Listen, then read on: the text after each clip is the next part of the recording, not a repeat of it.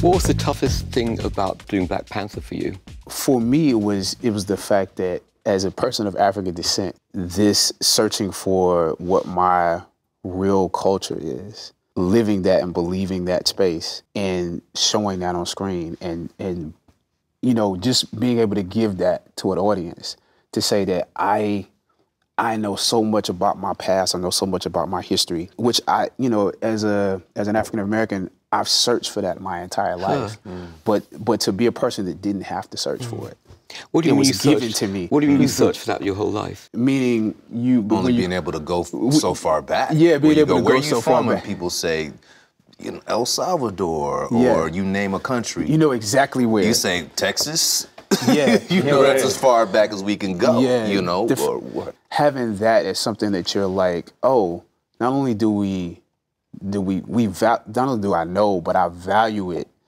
Like there's a certain patriotism to something that is never been lost. It's ancient. And being able to hold on to that, it was something that throughout the movie, I was like, wow, the weight of that is something that I have to convey to the world. Because you could do that movie and it's a parody of that idea, and that is insulting.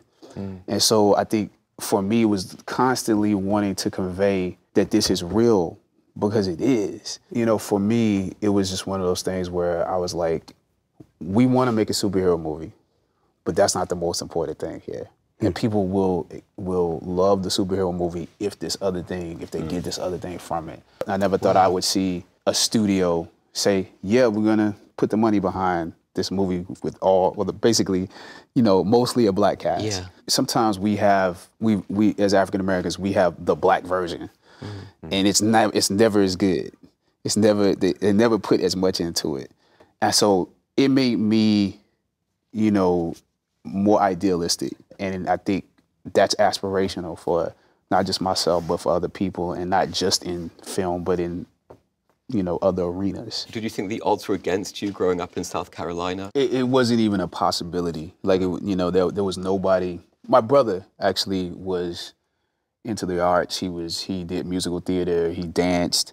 And so because he did that, I think I saw it as a possibility. But other than him, nobody around me saw that as a, you know, viable career. I think you should only do it if you love it, because it's not all the glitz and glamour people think it is. It's really a blue collar job. And you work overtime, you sweat, you get hurt. You're an athlete, you're everything that is necessary, and you're pulling from things that most people don't usually deal with. You're dealing with political parts of your reality, social parts of your reality, race in a way people don't have to deal with, gender in a way people don't have to deal with on a day-to-day basis. And I think you have to want to go through that struggle. And I feel the same way about my work at that point in time as I do when my movie makes $100 million. Or a billion. Or a billion.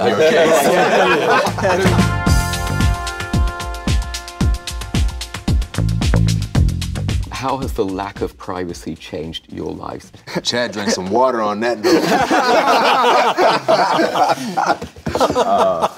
Man. Chadwick? Who wants to go first? I think Chadwick probably has it the most intensely, though. Yeah. Go ahead, Chadwick.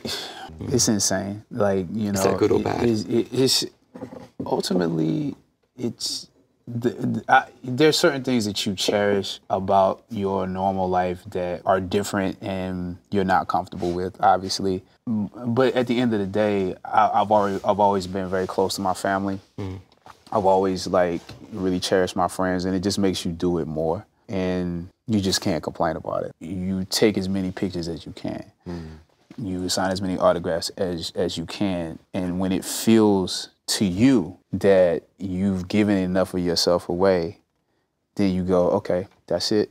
And people will get upset at times. People will say, hey, I supported you. Right, been in the rain for 3 hours waiting for you. But then I go, wait, you supported me when I was broke? I'm Mahershala Ali. My name is Richard E. Grant. I'm Chadwick Boseman. Hi, I'm Timothy Chalamet, and you're watching The Hollywood Reporter. The Hollywood Reporter Actor Roundtable. Actors Roundtable. Actor Roundtable. On YouTube. YouTube.